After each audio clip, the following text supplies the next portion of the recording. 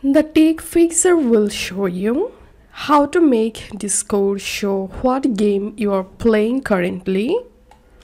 For example, you are playing the PUBG game on your computer. You want to add this to your Discord status. Follow these simple steps. So you have to open the Discord app. So first of all, open the Discord app and click on User Settings. Scroll down to the left hand menu and click on Activity Privacy. And here you have to enable Display Current Activity as a status message option.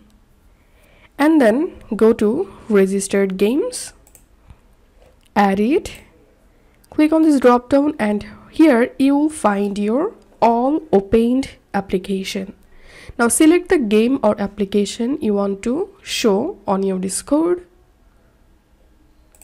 Click on Add Game. Once the game added, now I'm gonna opening a random server, and here you can see my username and here is my status, playing Camtasia.